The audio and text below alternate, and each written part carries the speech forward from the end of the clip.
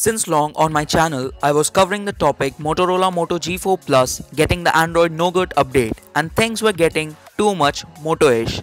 So I decided to unbox the thing which you are currently watching on your screen. Yes, it is the in-ear earphones from Skullcandy which I picked from the Flipkart's Big Billion Day sale to present you guys with a good budget in-ear earphones. Let's get started. So, to start off, first let's have a look which information do we get from outside the box. So as you can see, it gives the detailed information about the manufacturers, which is Skullcandy. Then we have the model number, which is S2IKFY074. Month of its import is September 2016. Coming to the MRP, it showcases 1699 rupees, but I got it for just 899 bucks in the sale. And then we have several information regarding the ways to contact Skullcandy. Then to the top of the box we can see the features it has, like smartphone compatible with a mic, which is so obvious. Then you can do many things with the only button present. One tap to play or pause music, double tap for switching to the next track, and triple tap to switch back to the previous track. According to me, the packaging sucked, as it was very difficult to open it.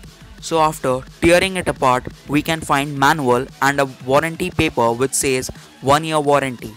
Putting the papers aside, let us take out the earphone which is tightly stuck in the package. Only con till now which I have noticed is the build quality, as you can break it easily and it is tangle proof. It has got a microphone so you can practically take calls with it, and it has got a single button, no volume up and down buttons. The build quality is average. Yes, I know we cannot expect everything at this price, but JBL T150, which is available for 750 rupees, has a better build quality than this. You can notice the skulls on the rear side of each earphones. The 3.5mm audio jack is gold plated to conduct music easily. The strange thing is that you will be getting just a single extra ear tips, so it may not fit your size. It fitted mine though. So that's it for this video. I will be posting an in-depth review regarding the same very soon. And I also own a JBL T150, so let me know in the comments that whether you wanted to have a comparison among these, as they are priced pretty close to each other. So I hope you enjoyed this video. Make sure hit the like button and leave a comment down below.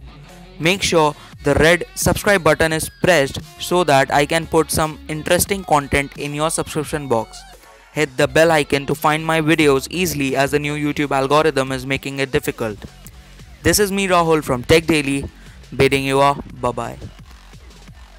Also, to stay in touch with me, follow me on all the social platforms like Facebook, Twitter and Instagram. The links to all of those will be in the description, so make sure to check that out too.